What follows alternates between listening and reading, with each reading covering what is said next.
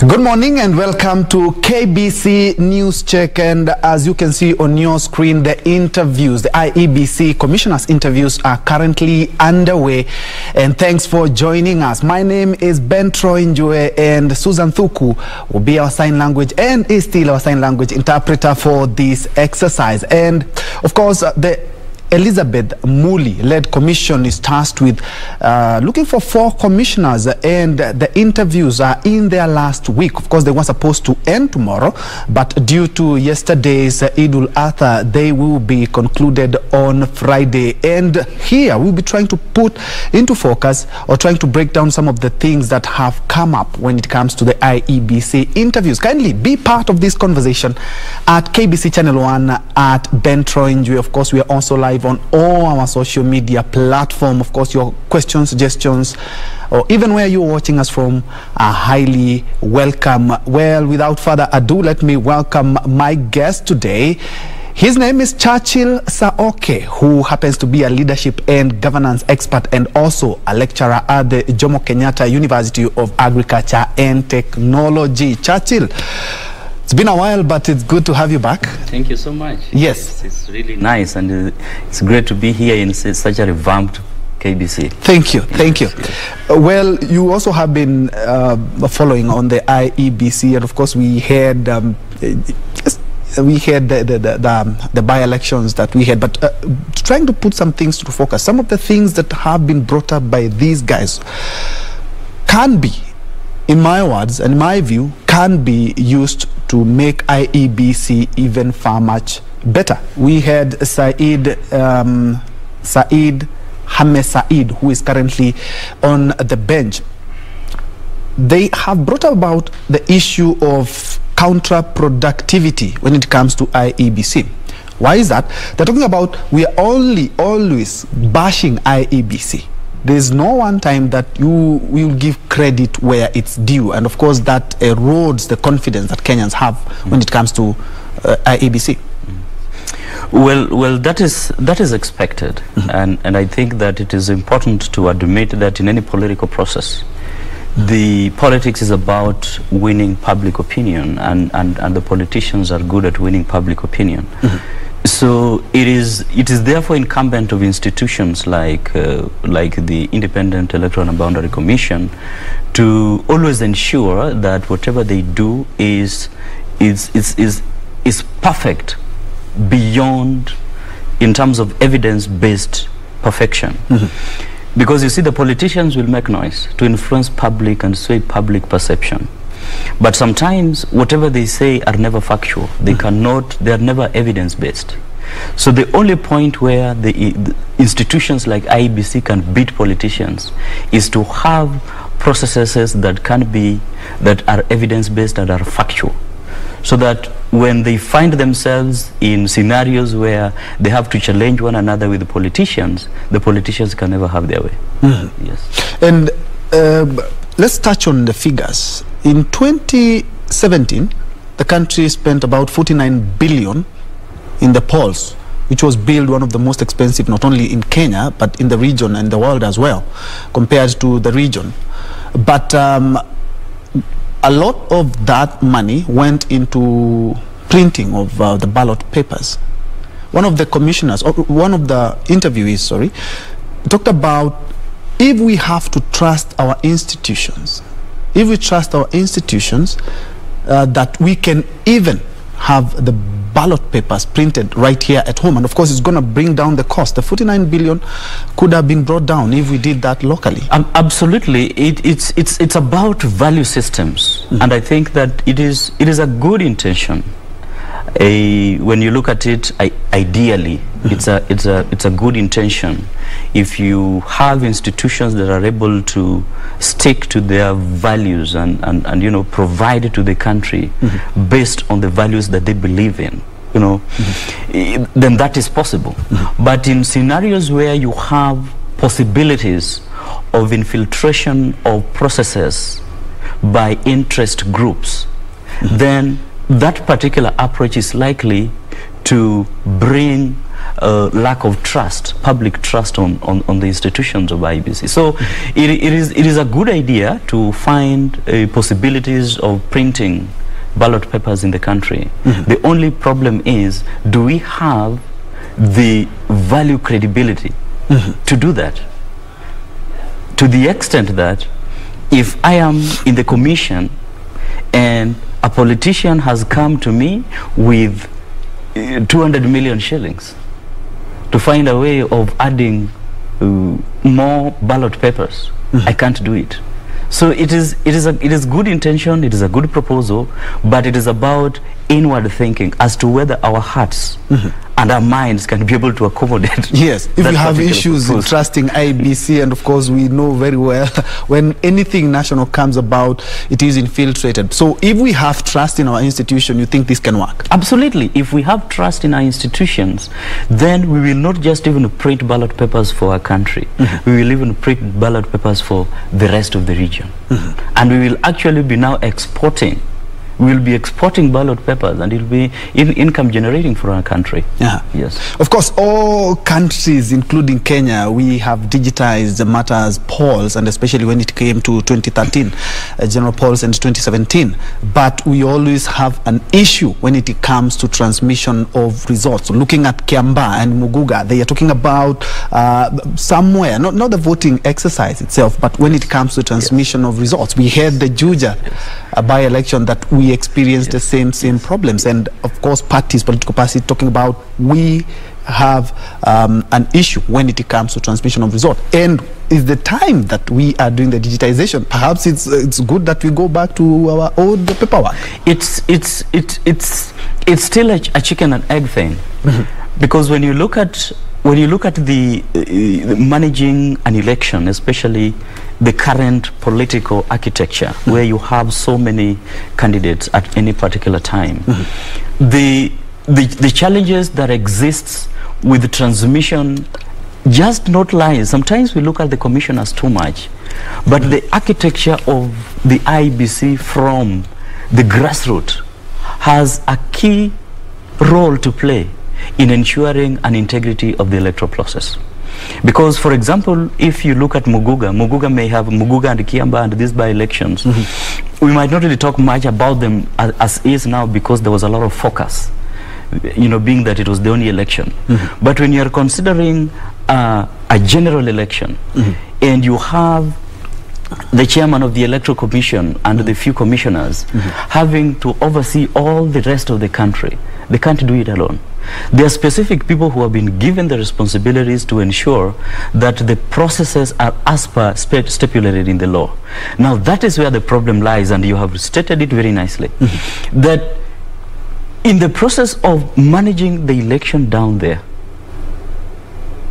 that is where some of these things happen. Some ballot papers are stuffed, and politicians also create chaos and bring in stuffing ballot papers, and they are counted in between. So in the process, what you receive is not necessarily a reflection of what the voters, of the voters. So in the ultimate end, you then realize that this thing is not just about the commission. It's about the whole system that needs to be looked at. And I think maybe some point we are always too unfair to the commissioners, maybe.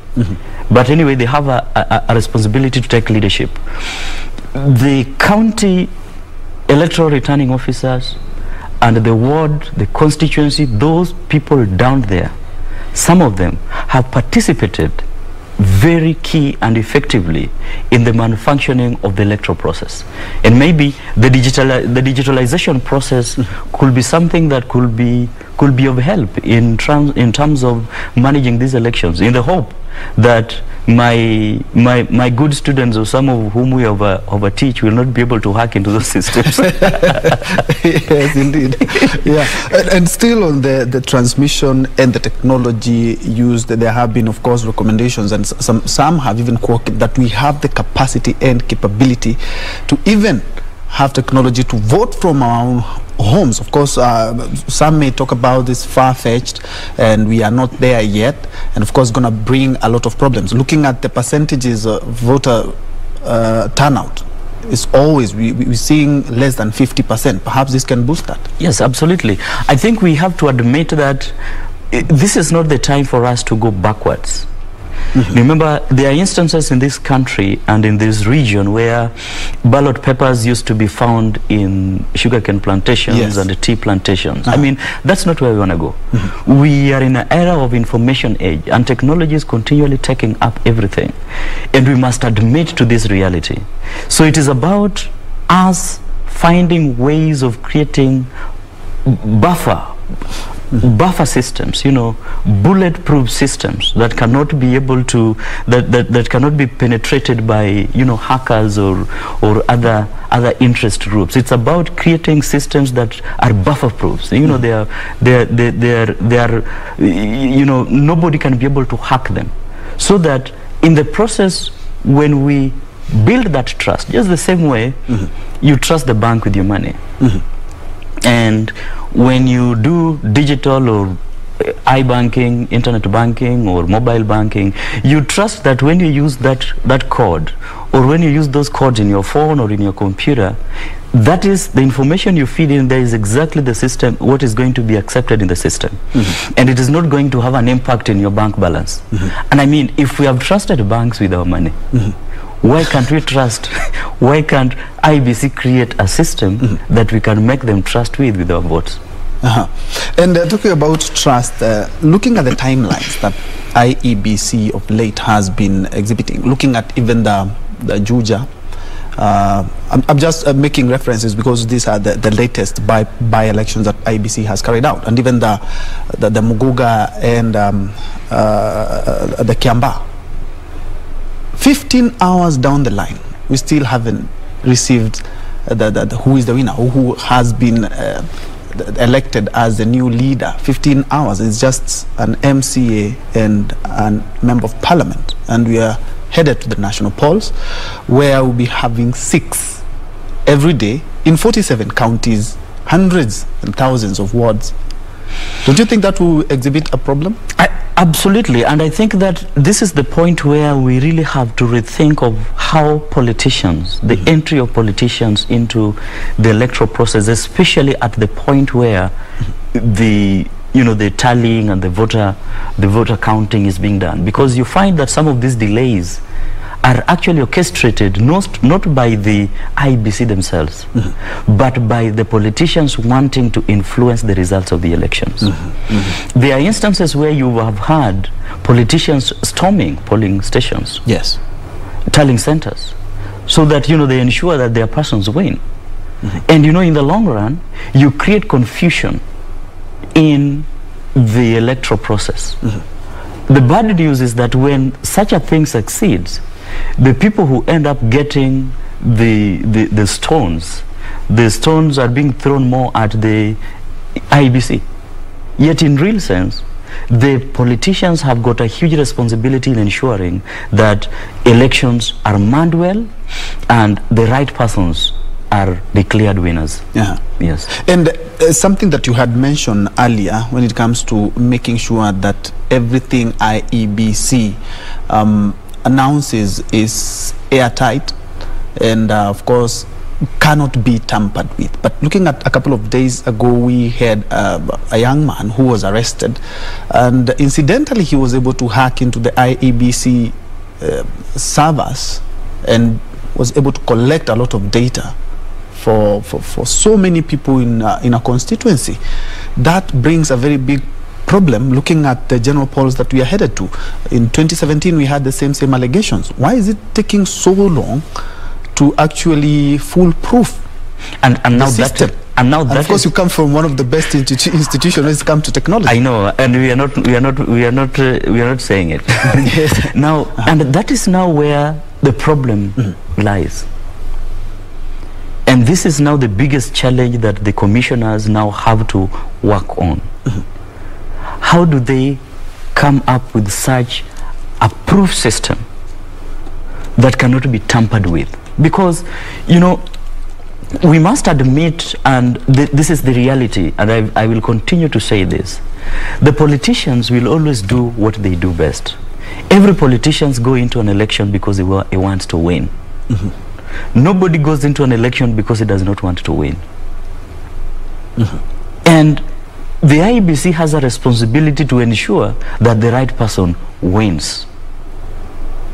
So if we still have issues around, data being able, people are able to get data from their data management systems, it's a big blow to the institution, because you see, it then makes people to lack credence in the institution. It makes people to lack trust with the system. And like now, what is doing around across this country is that who votes is not the person who votes is not the one who determines election, but the person who counts. That is very dangerous for democracy. It's extremely dangerous for democracy. And in the long run, if we go that direction, we will get to points where we get to what we call voter apathy. People will no longer want to go vote, and systems will determine who has voted. Then as time continues, we get to what is called a closed system, where the democratic space continues to close up, and the gains and the freedoms of people that people have earned for many years of determining their leaders will be grasped and taken up by a specific few, or systems, or bureaucrats. And then you cannot be able to determine who becomes your leader. As time goes by, you will most likely end up realizing that we are back into an autocracy. Yes, and of course, talking about the challenges facing IEBC, the first time I voted was in the 2002 polls, when the Rainbow Coalition took over the reins of power. And the Moise government at the time was accused of using state machinery in the election and the campaigns. The same replicated in 2007. 2013, there were the same allegations. Closer, the Muguga and the Kiambaa ones, there were allegations of the state using its machinery, including its officials and officers, including chiefs, and those are just allegations. But why is it that we are always talking about those allegations? Should IEBC perhaps be given more mandate to investigate these allegations? Absolutely. 2017 was the same script. That is the desire. That is what is enshrined. That is what is when you look at the spirit of the law, that is what the law hopes to achieve by creating an independent. That's why there is that word independent. But the challenge with that independent part is that the reality on the ground is that there is dependency. And the dependency of the institutions of an incumbency and the institution that runs the election is something that has been very difficult, because when you have who provides the security, of course the monies are always disbursed early enough by Treasury, approved by Parliament, and disbursed by Treasury in advance. Who provides the security that mans the elections? These are issues. Who provides the administrative structure that ensures that the elections are well done? It is the government of the day. So in cases and in scenarios where you find that the incumbent is part of an interest in the election, it becomes pretty a challenge. Unless we have reached that level of political maturity where we want to believe that any government that wins, we accept the government that has won free and fair without influencing. Then before we reach that level, whenever we will always have elections where incumbencies have political interest, most certainly the political process, the electoral process will always be influenced. So we haven't reached that maturity stage. But I can assure you that as a country, there is a level of political maturity that we have gotten into that we also have to appreciate. And the Electoral Commission must also take advantage of, and especially the civility of the the voters. I can tell you, this is the only country where we will line in one line going to vote, and the person ahead of you is your political opponent, and you guys don't fight in the polling station. I mean, that doesn't happen everywhere. So that is a gain. It is a gain that we must take advantage of. And if we if you look at how much people line, and they are able to endure the long lines over for a very long time, since morning all through to 5 p.m. Just to put their ballot on their preferred candidate. And then after you do that, you go and influence that election in a way that the people didn't want. It augurs not just well for the country, but even for your conscience. It's not right. Because you will just know that there is something wrong you have done. And you will know that you are doing something wrong for your country. So I think we have to admit that those issues of duplicity in terms of bringing, the government of the day influencing the electoral process by bringing in chiefs, bringing in the national government administrator, those things happen. And now the county governments are now here. They also have their officials. They're also likely to bring in their people. Like it happened is it in Mumias or somewhere, where the county officials they came in and they wanted to influence the election. So these are things that, unless the electoral institution finds a way of mitigating, they're likely to have an impact in negating some of the gains that we are likely to make, or we want to make in building a better election process. Indeed. Let's now shift focus to something that has been brought about by Colonel Said, who's just been interviewed. He talked about voter education. And you bear me witness, in 2017, just before the polls, a time like now, we were having mass voter education. We don't have a fully constituted IEBC, and that is exactly what they're doing now for the interviews. Are we quite late? Are we always time bad when it comes to matters polls? Because we're supposed to have constituted a commission by now. We're supposed to have had voter registration and education, but we haven't done that yet. Well, there is these are some things that they can be able to fast track. I think that I will be very hesitant to say that there is need. The voter education is very urgent. It's not really that urgent, in my opinion, because as opposed to a referendum, where people really need to know what is contained in referendums and the actual things, not just the politics, but the contents of a referendum document.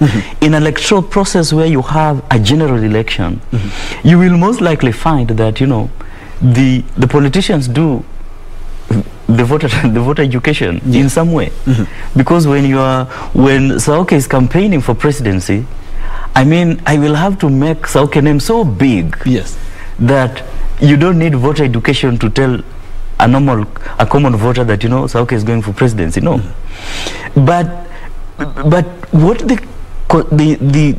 institution needs to focus on now very urgently is on the system. The system that will bring free, fair and verifiable election. Remember, what the court flouted them on in the last general election was not really the free and fair. It was the verifiable part. They were not able to verify what they did, what they presented.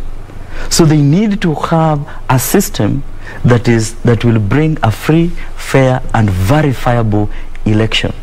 And that is what they need to focus on much more, because that is what their mandate is really in.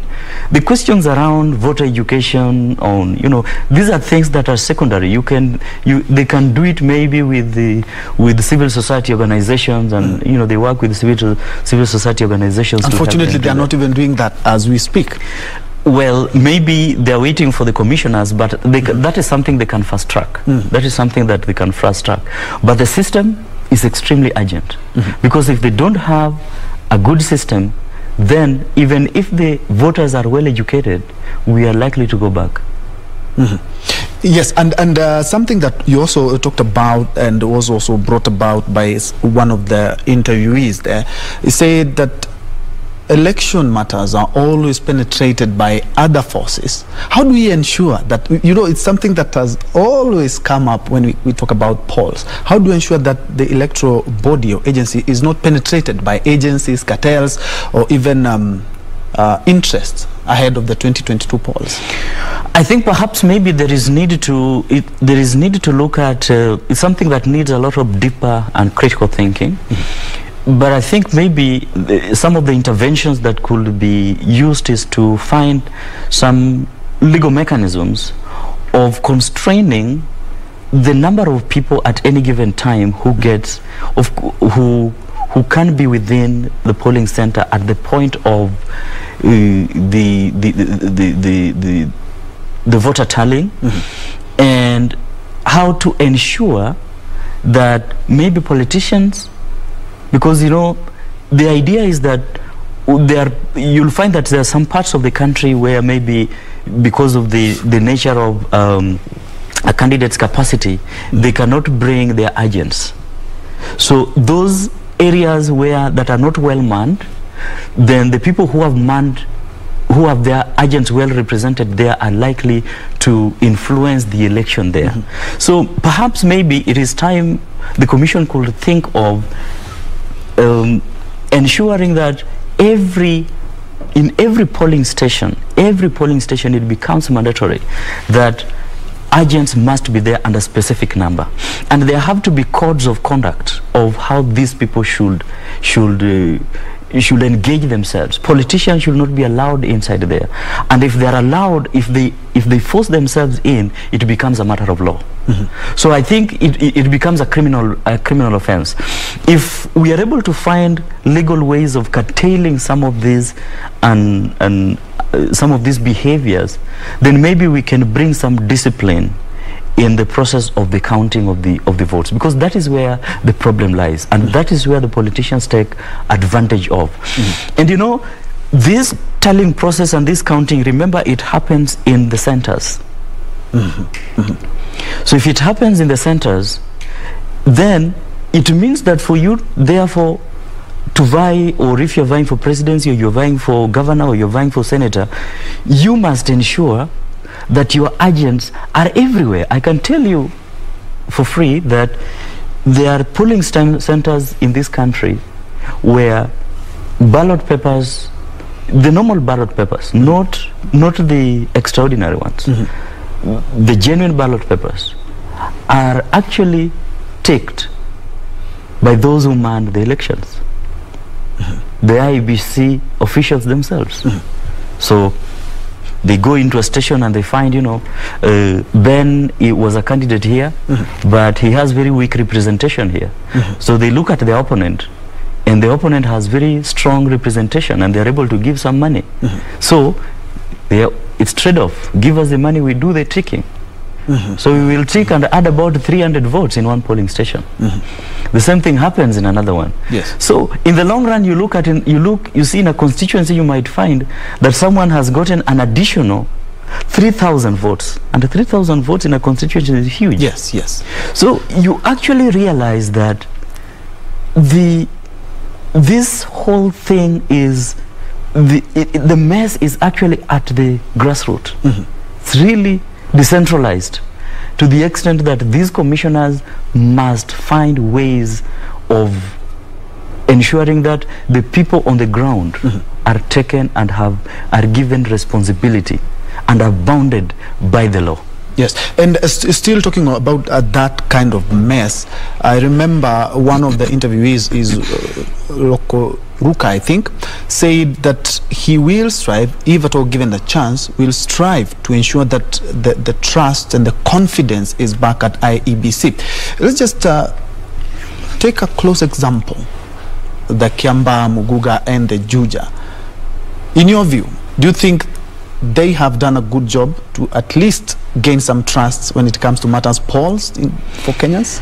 I think as is now, looking at it structurally, I would say they have. Forget about the politics and the noise. Yes. The politicians, I told you, will always make noise, and yes. they will always want to. Everybody is there to win. Exactly, everybody is there to win. Structurally, I think it is. In as much as it was a very tight race, when you look at, for example, the Kiamba, it was an extremely tight race. Yes. And as is now, we don't have evidence to justify and prove that there were you know, there were some irregularities in the process. But if that comes, then we can state it as it is now. Structurally, we can say that, you know, they did it well, and it was well manned, and of course the politicians will make their noise, and it's expected, and so I think that they did well. But it is they should not stop there, because you see, this was just a small election. It is much easier to man a small election, and you know, I can tell you that IEBC had no option but to ensure that the process is, and I would be surprised that those results are the true results of what was in the of the voters. Maybe, unless if there were some votes that were ticked by the returning officers at the polling centers, you know, those ones are difficult to they're difficult for the chairman of the IEBC to know until, or even to bring out. But they should not keep their guard, because they still have a big work, they still have a big responsibility in the general election. And I can tell you, and I still insist, and I still stress and emphasize that the problem is in the grassroots.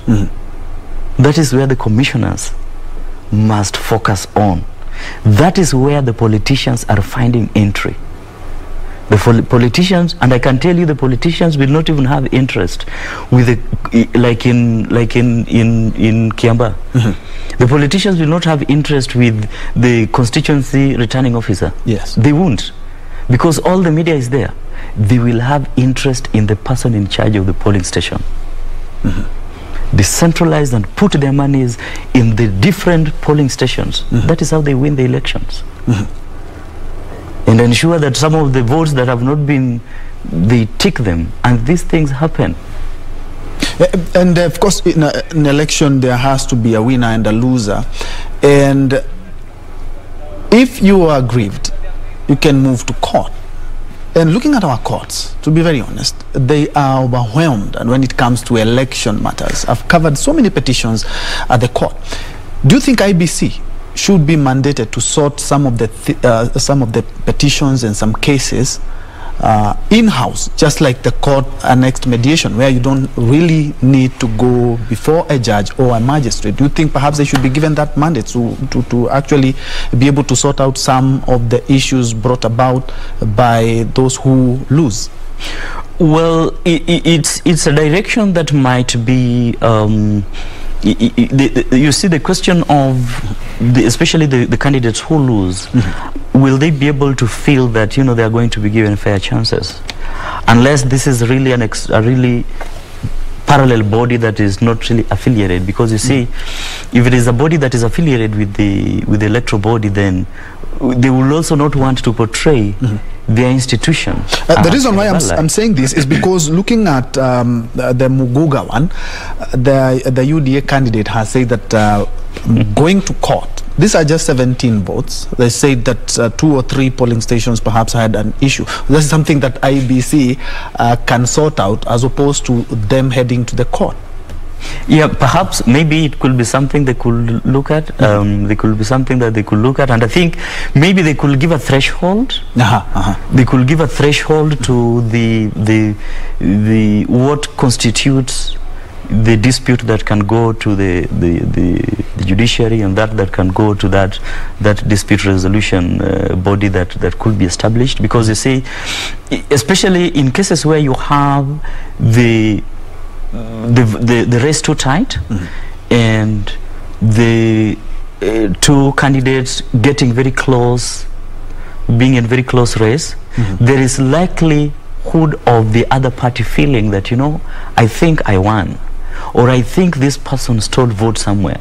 So it is important. So could we go into a dispute so that we look at these things again and look at the votes again? So there is always that urge, and perhaps maybe it could be something they could look at in the hope that it will be fair now. Yeah, something else that of course doesn't touch on IEBC, and of course we're going to touch some politics when we come back.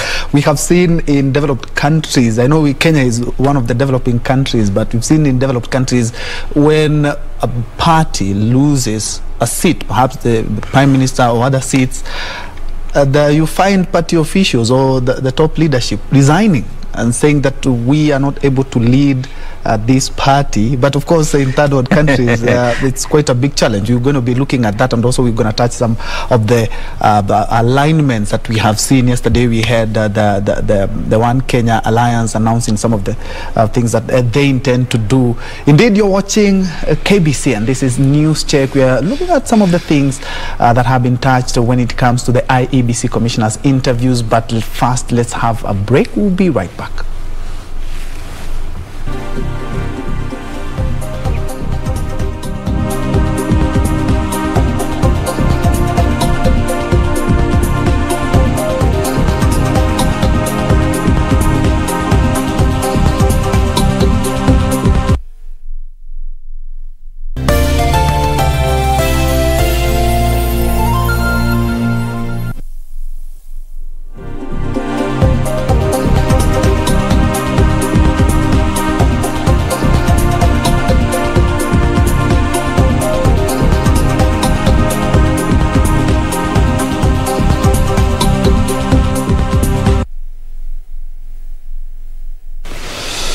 Welcome back. This is KBC and this is News Check. We are looking at matters polls, and you do remember that the IEBC interviews are currently underway. And before we get to the second interviewee of the day, I'm joined by Churchill Saoke, who is a leadership and governance expert and also a lecturer at the Jomo Kenyatta University of Agriculture and Technology. And Churchill, welcome back. Asante. And before the break, we were looking at party leadership. It's something perhaps away from IEBC. We've seen parties decide to change their leadership when perhaps they have a major beating, like what Jubilee has experienced in the last poll.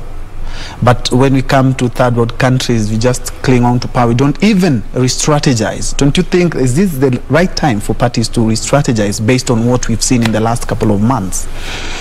Well, I think that that is the case in some of the developed countries and the developed democracies. And it's because those democracies have really institutionalized their political systems to the extent that, you know, the party is built based on the ideology. And the ideology has been enrooted into the people, so much so that if at any given point the political party fails in any election, it is because of the failure of the leader and not the failure of the party itself. But when you look at the developing countries, it's the contrast, in the sense that, you know, we still have political parties that are so inclined to people, and political parties are based on personalities. When you go with the party, and when you create another party, you go with everybody whom you had. So it then becomes extremely difficult, the idea of resigning. Because when you, for example, some of the major political parties, look at Jubilee and maybe ODM and even ANC or Wiper, assuming the party leaders resigned, what does it mean? Yes. The party is dead. It's like there is some sort of a political dispensation that has died, not the party itself. So just the same way when President Kibaki, the former president, he got out of the political space, DP sort of died because he was DP and DP was him. So you find that maybe the people who might actually be responsible for resigning perhaps are maybe the leadership, in terms of those who are manning the party at the secretariat level, and those who have positions that, for example, if you have the chairman or the secretary general or the organizing secretary, those are people who can be either resign or they can be removed through grassroots elections. So the other thing that brings the question of resigning a challenge is that we are living in societies where resignation is a sign of fear and weakness. So you are always told that, you know, stick there until they remove you. So then you find, you know, for example, Jubilee, people want the leadership. Yes. You know, the chairperson, the vice chair and the secretary to resign. But then, when they resign, what does it mean to them politically? It means that you are taking them into oblivion. Are they ready for that? What does it mean to the person who put them there, whom they're representing their interest there?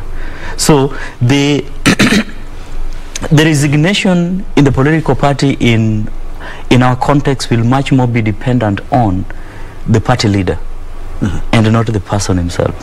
So it is the party leader who, for example, will say that, you know what, I think this thing is already hurting my, like the president can say, that I think this thing is already hurting my image, my political image. So what do? We want to revamp the image, so just step aside. And stepping aside means that, you know, we are not kicking you out, we'll give you something. Not in the party, but we'll just want to remove you from the glare of the cameras, but you could be the person who is pulling the shots on the backspace.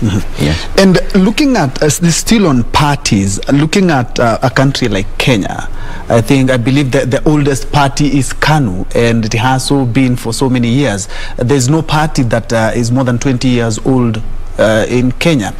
Do we only use parties as political vehicles? Because looking at now the NASA coalition, as I say, is dead. We're looking at a new OKA, or is the One Kenya Alliance. We also will be having so many as we get closer to the general elections. Are we just using parties as just vehicles to achieve what we want, and then we can just dump them as soon as we have something, or if we fail to have something? I think that is why we also abolished the party hopping. And I think that is the issue. That is the issue, because we are looking at political parties to acquire power.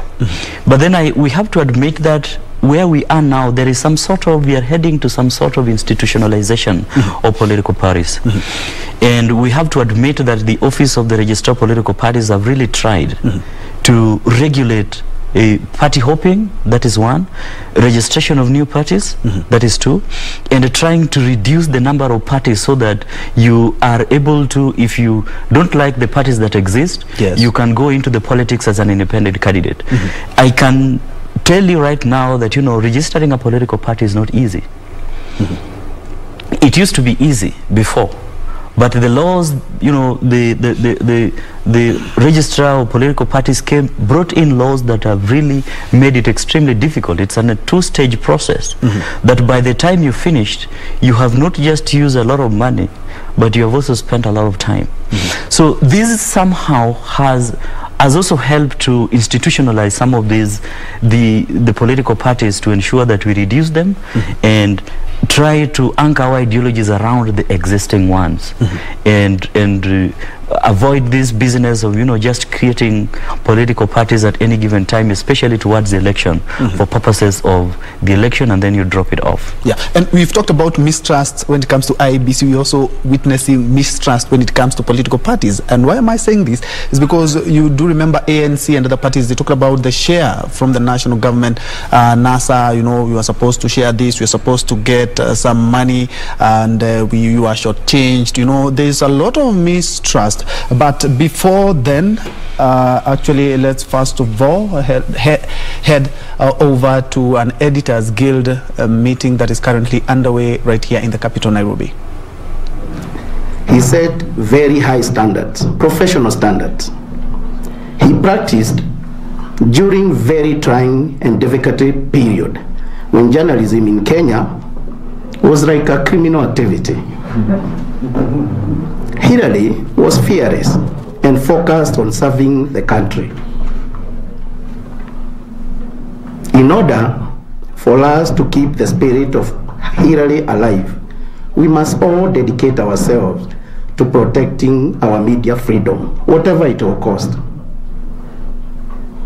The documentary, The Making of a Nation, were well researched, the scripts were rich, and the voicing was A1. The video that we watched on Hillary, he talked about the challenges they faced resources, staff. Those challenges are still with us in our media houses. Especially now, many media houses are still suffering. Let us all give young people an opportunity. In our media houses, many of us are still holding quality knowledge that we are not transferring to young people. I'm happy KEG has started an award for Hillary, and we should dedicate more awards to journalists who are leaving the media space today.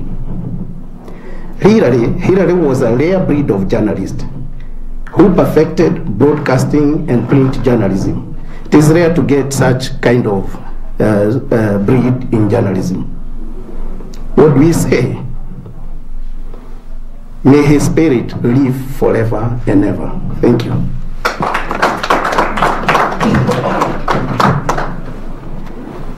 Thank you, Magna. We're next going to hear from Nation Media Group. Tuma Matthew. That's one of the commemorations of some of the work that the late Hillary journalist, Hillary Njue, is actually being mentioned there. And of course, KBC Editor-in-Chief Samuel Maina has just left the podium and talking about how Hillary Njue's work influenced how so many of us journalists do whatever we do right now, and also talking about Njue being one of the instrumental people when it came to freedom of the press. We'll be getting much of that. Our reporter Purity Museo is also on standby and following up on that. In case you just joined us, this is KBC News Check, and we are looking at matters, elections and polls. And before we crossed over to the Editors Guild, is that we were talking about financing and sharing of the national cake when it comes to political parties. Churchill, perhaps you can touch on that. And when it comes to NASA, the ANC, I remember talking about the equitable share of the political parties financing by the government. Talk about there's a lot of mistrust when it came to NASA. This is something that, as you said, so many people are using just political parties as vehicles to achieve what they want. After an election, 5 years, that party is gone. How can we ensure that we have more trust when it comes to sharing of these resources? Because only the big parties will benefit. The small ones will always be crying foul.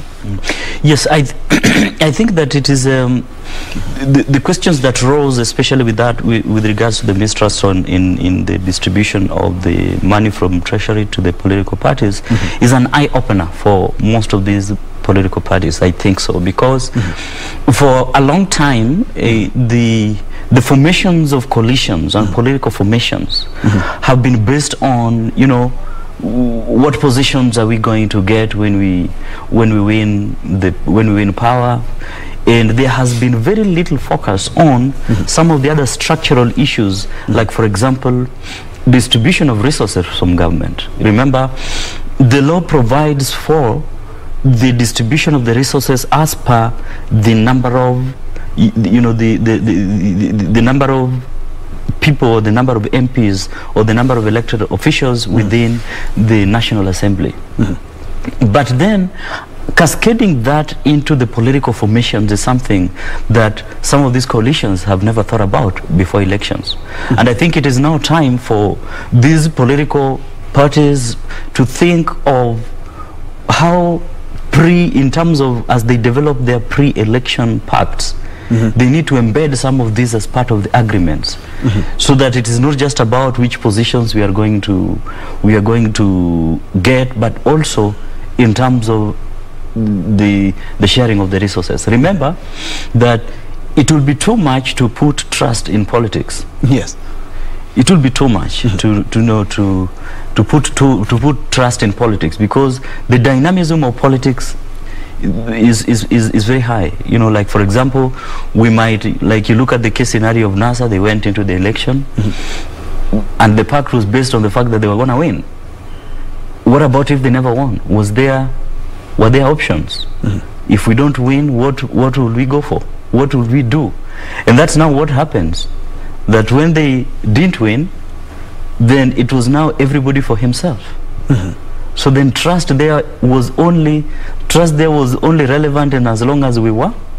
Yes. In as long as we won.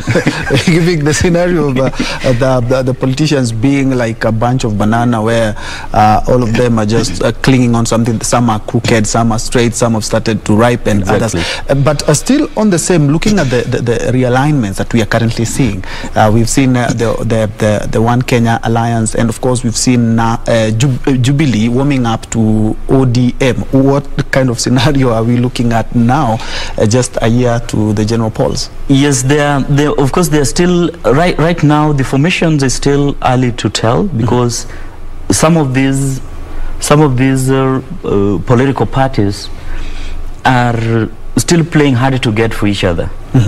They are raising the stakes so that they increase the amount of, in case that you know, some candidate need to be bought, yes, you got to increase your price, and you increase your price by playing hard to get. So some of the parties or some of the candidates are not really into these to the long run. Interest at the end of the day. Yes, they are interested. They're building their interest. They're building their stake. They're increasing their price for the highest bidder, and most likely as towards maybe towards the end of this year, or from September or October going onwards, is when we are likely to see people really getting into structured formations, where now you begin to see, of course, already as of now, you can see loose associations. The only challenge when you look at some of those, some of the formations like Okoa Kenya, is that the presidential candidate, if they are to go as an alliance, is not yet known. And so as to the question of how to settle on one will be very difficult, and will involve a lot of negotiations. Yes. Others, like, you know, UDA, it is, you know, it is something that is already known. And if, for example, Okoa Kenya is to go into a political formation with UDA, then it is obvious that the deputy president will be the presidential candidate. So Okoa Kenya will give a running mate. If Okoa Kenya goes back, and you know, of course, the ODM and the other NASA affiliates, they decide to rejoin up together, and the ODM leader is interested in the race, then most likely he is likely to be the presidential flag bearer. So those formations are still they're baby steps. They're still baby steps. The key thing now to look at is the entry in the Mount Kenya region. I think there is a lot of interest there. Yes. And you know, there are a lot of kingpins and political figures coming up, and just people wanting to sway in and use at least a pinch of, you know, like, you know, Mwangi area says, you know, let me just use a pinch of my voters, yes, to negotiate for something up. Kiraitu Murungi or maybe the Speaker of the National Assembly also says, let me just try and get entry and get a pinch of the votes and use it to negotiate for something up there. So in the ultimate end, you might realize that all these people, they are more interested in building formidable forces for negotiations and getting their interests in. And they're not into this to the long run. Yes. Of course, we've seen a lot of interest, as you said, in the Mount Kenya region, more than other regions in the recent past. And of course, they forget that the head of state will not be contesting in the 2022 general polls. But away from that, because I'm quite sure we'll be heading back to the IEBC interviews, let's look at something the IEBC chair, Wafula Chebukati, said during the elections at Muguga and Kiambaa. He talked about they are looking into, I think there's something that didn't see a lot of light, but he talked about they are seeking ways to protect their own officers. We've seen them being hauled to the ground, we've seen them being slapped, we've seen them being bad-mouthed, and he talked about they are looking into ways to protect them But I think this is something that we should have done a long time ago when it comes to IEBC officials and the polling stations. And I think that is where it lies. It's very important to protect the election officials. Because it is only in protecting them that they will not be able to be gullible to threats and intimidation by the politicians and high-level officials in any cadre. And it is something that should have happened yesterday. It is something that should have, because the moment you have people who know they are protected, then they will be able to do the right thing.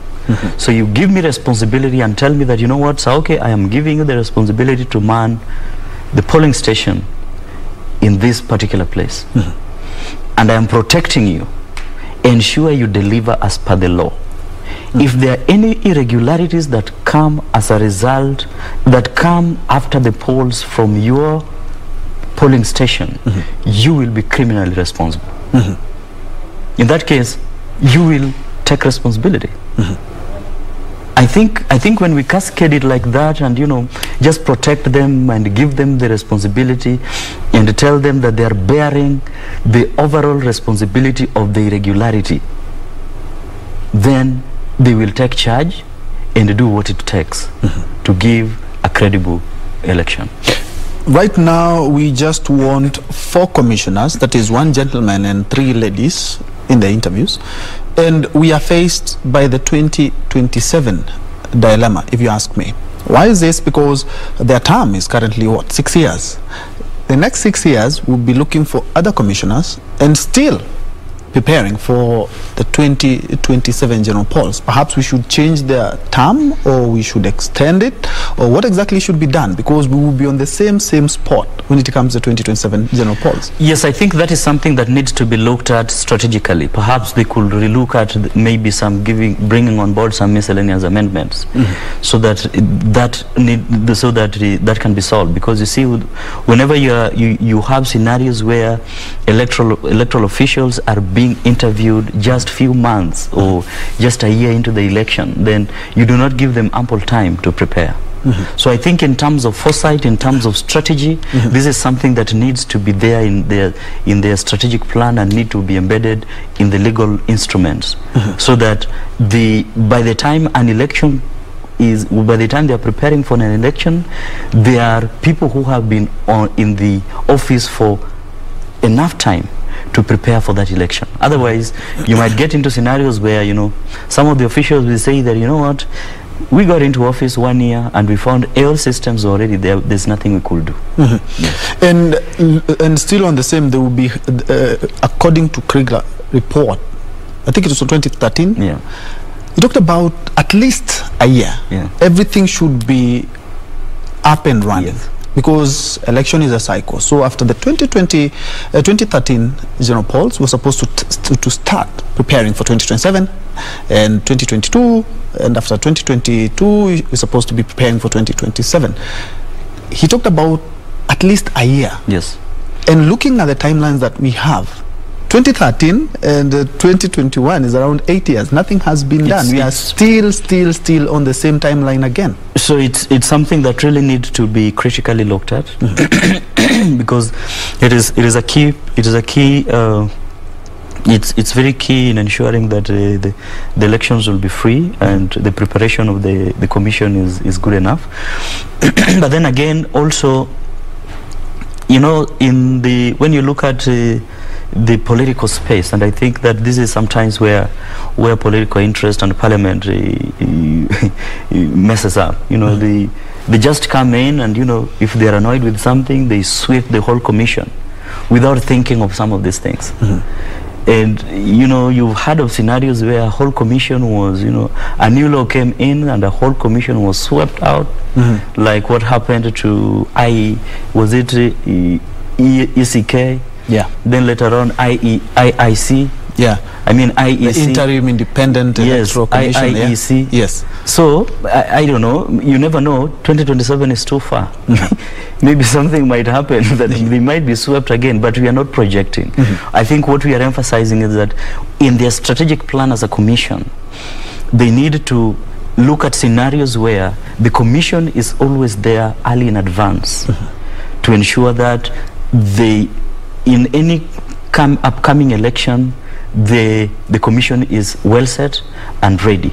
So that needs to be there in the strategic plan. It needs to be embedded within their legal instruments, and that maybe should be passed by Parliament. Indeed. And of course, we will be hearing a lot from the NCIC, the National Commission mandated checking matters hate speech. And I remember a couple of months ago, they talked about they will be working with other agencies, including the DCI, the EACC, to actually, to more or less like vet someone before you are actually cleared to contest. And a lot of people have talked about NCIC having just the barking, but not the biting.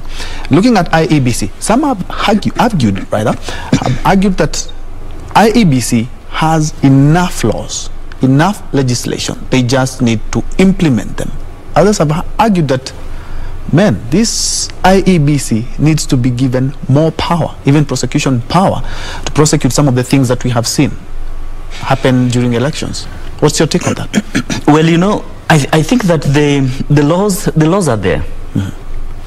We have to admit that the laws are there.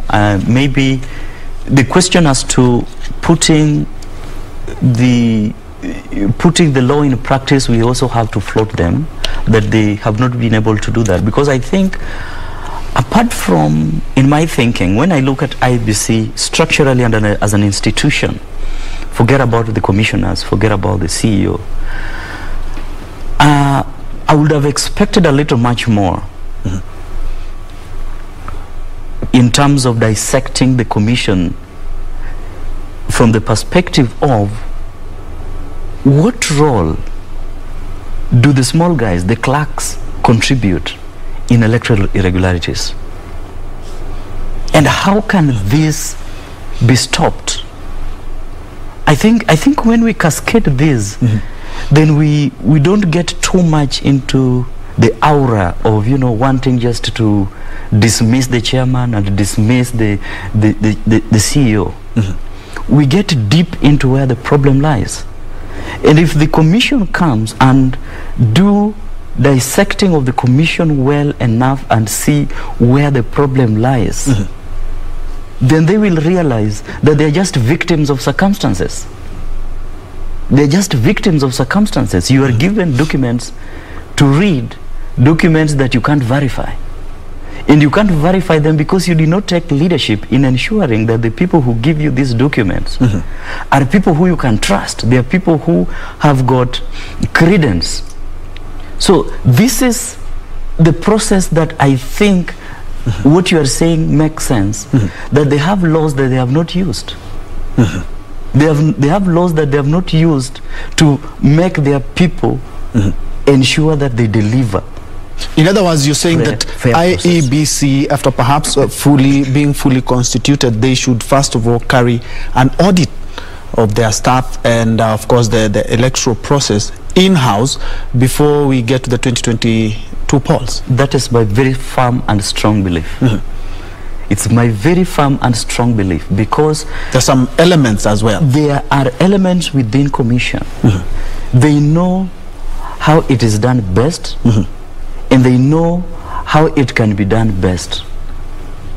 So the leadership's responsibility is to ensure that they do proper talent search and give proper codes of conduct that are criminally binding, so that you know that when I am being recruited to become any official in an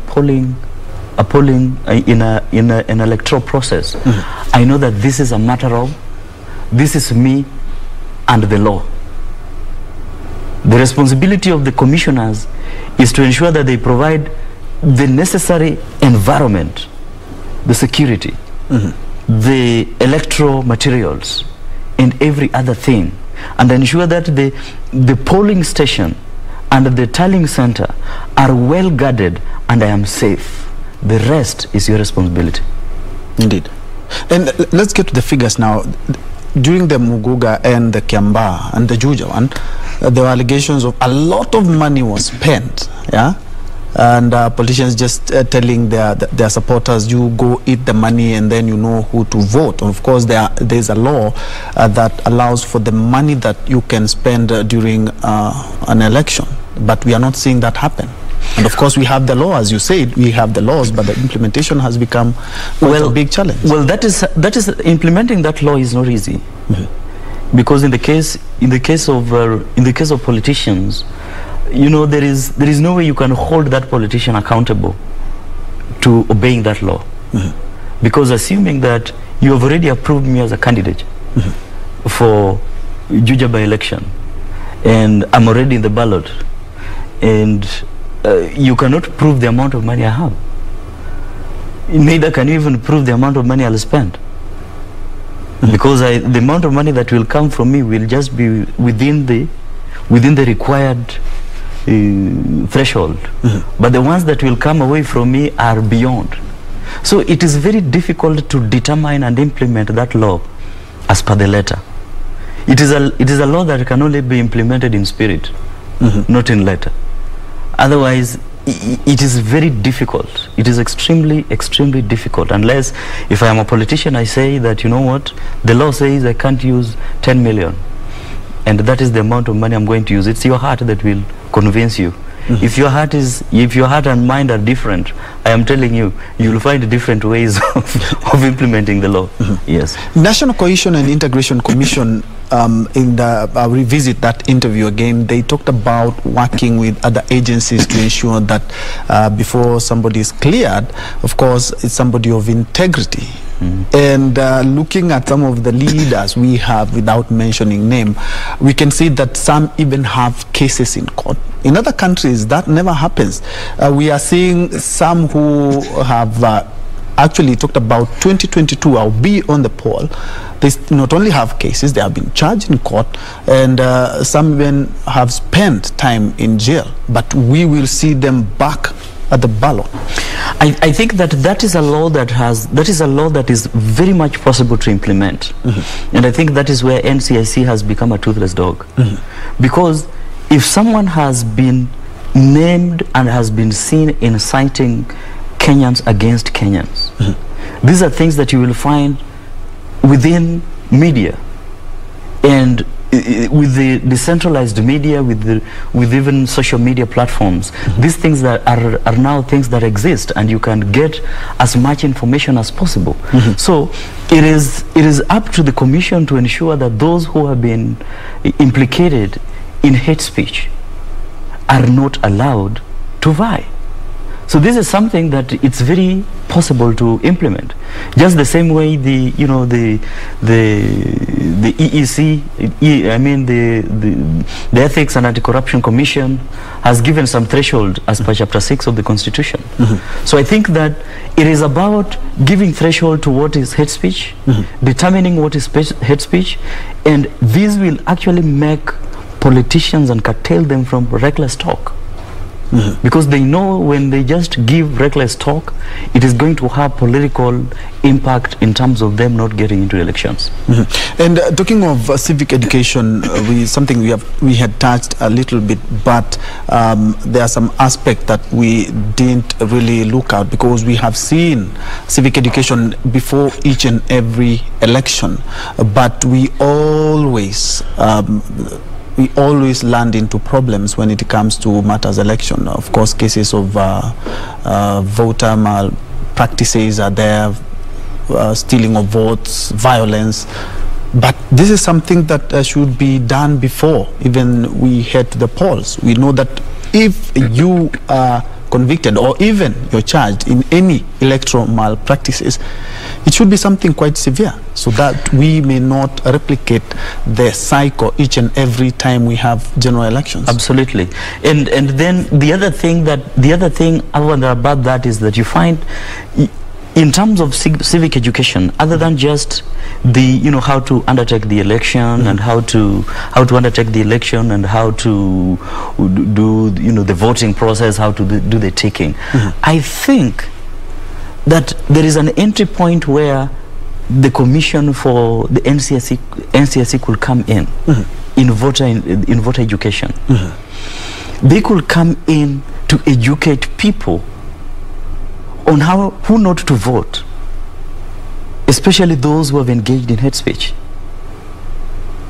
Because you see, there are instances how when there are some politicians who have been able to sway voters not to elect specific people on the basis of incitement.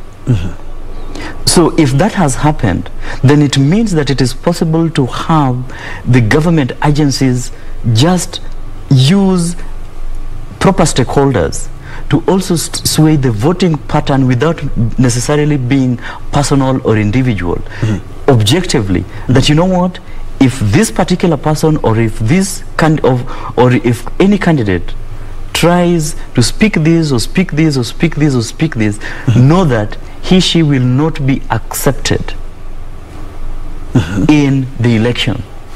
So don't even try to vote him or her in the nominations.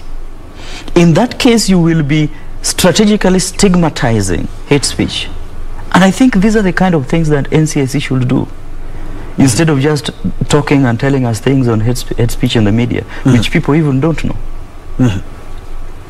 And also looking at you've talked about, of course, registering voters, the mass voter registration exercise, which by the last election, that is exactly what was happening right now, or just slightly a year to the 2017 general polls. And somebody suggested, actually, so one of the interviews suggested that it should be when somebody is applying for a national identity card or Huduma card this time around, he or she has the opportunity to register as a voter then, as opposed to where you just get the ID and wait for when we are registering as voters, or you going ahead and registering as a voter. Do you think that perhaps can help when it comes to voter registration to ease the exercise? And we're going to save, if you ask me. Yes, it is something that could ease. It could ease it, especially if the electoral system is institutionalized. And I say institutionalized because when you look at the trends of the mass registrations, they have always been based on, they have always come after an overhaul of the electoral body. You know, when ECK was overhauled, yes, and IEC came in, IEC had to do a mass registration. When IEC was overhauled and IEBC came in, yes, IEBC had to do a mass registration because they believed that the people did not have trust in the system and that the system had already been infiltrated. So if the system of electoral system has been institutionalized and the institutionalization has trust of the public, then some of these things will be very easy to do. In fact, it will even be easy to register a voter, not just even at the point of, not just at the point when he is doing his when he wants his huduma, but even at the point when he's registering for his national ID or even other registration of government.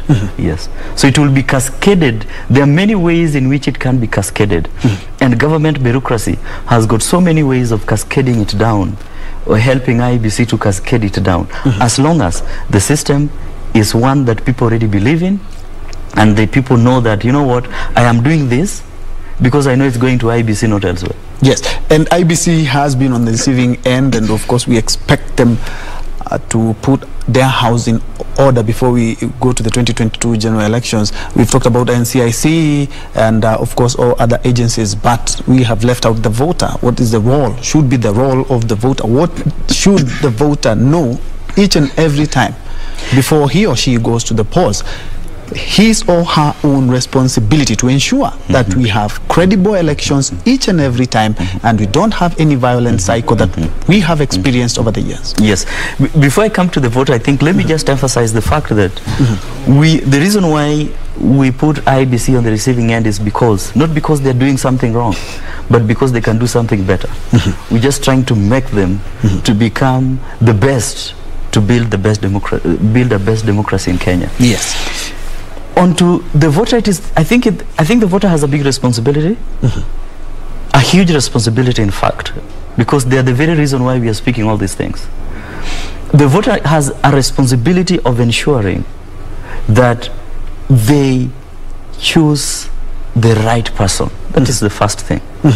They have a responsibility to ensure that they choose the right leader that will lead this country, irrespective of every other thing. They need to look at the key qualities of the people who is best fit to lead this nation.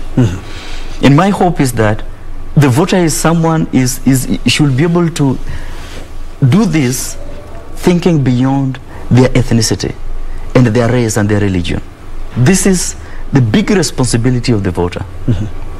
And the politicians will try to, in any direction, they will try to put the voter in ethnic cocoons, they'll try to put the voter in religious cocoons, they'll try to put the voter in regional cocoons. These are these are strategies that politicians use, and you can't stop them. But it is the responsibility of the voter to say no. Indeed. That is the first thing. The first and the second and the last is the responsibility of the voter to ensure that the electoral process is devoid of violence, as you have said. Yes. That if a young person is being wooed into ensuring that he's going to tamper with the tallying process, he will say, no, this is going to put my country in bad light. Indeed. That responsibility is with the voter. Indeed. Yes. Let's all work together to ensure that we have credible polls, and each and every election cycle we do not even polarize the economy as is the usual trend.